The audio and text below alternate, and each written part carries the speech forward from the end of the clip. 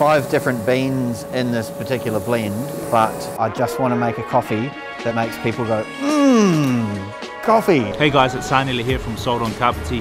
Today I want to show you one of my favourite coffee shops here on the Kapiti Coast, Dark Horse. We're going to go meet Maddie, so come on in, let's have a look. So I'm about a third of the way through a roast. My name is Matthew Payne.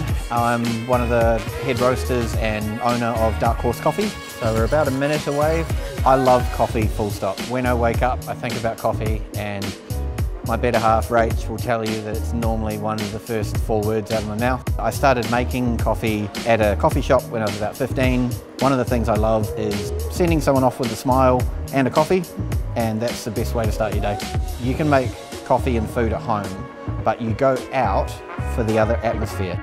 You're going out to get a little something else. It's about being out of the house, it's about being in a social environment, and you never know who you're going to meet. To be honest, living on the coast, it's the pace of life. It's the fact that we've got a massive ocean right at our front door. We've got this beautiful island, we've got wildlife, we've got parks, we've got kids growing up with no shoes and running around. You know, it feels like old New Zealand.